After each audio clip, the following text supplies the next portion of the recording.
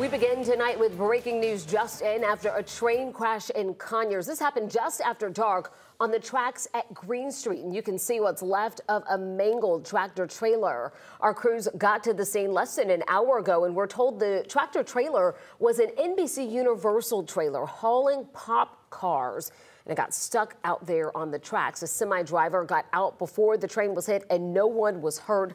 Police say the train was carrying some sort of hazardous material, but there was no leak.